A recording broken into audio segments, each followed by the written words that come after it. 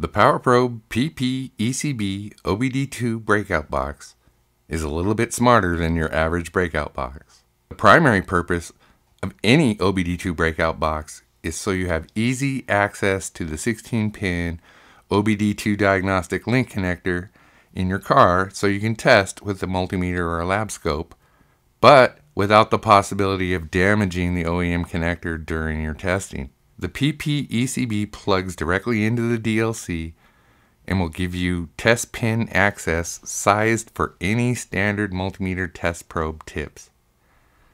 It also includes a set of pin to 4mm adapters for even more connection options.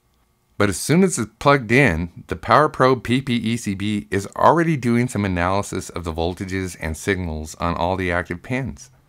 It's checking for power and grounds, and those pins will light red or green LEDs if voltages are correct.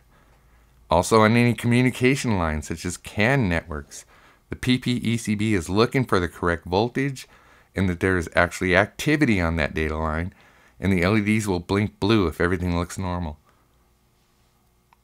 The PPECB also has a built-in voltmeter that can not only display battery voltage, you can use the pin selector button to read the voltage on any active pin.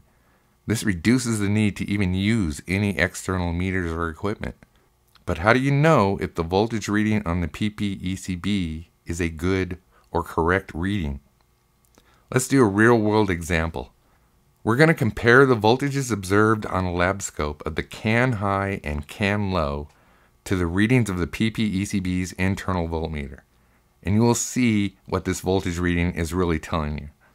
With the scope connected to CAN high on pin number 6, you can see the CAN high signal is approximately a 1 volt pulse that starts from a low voltage of about 2.5 and goes up to a high of around 3.5 volts.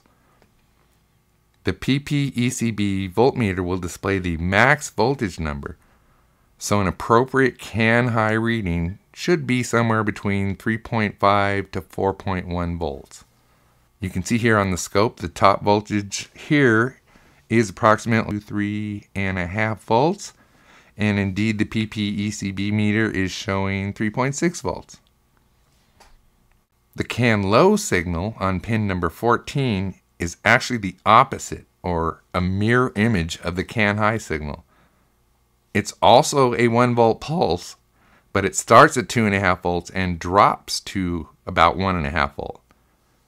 Again, the PPECB voltmeter will display the max voltage number, so an appropriate CAN low reading should be about 2.5 volts.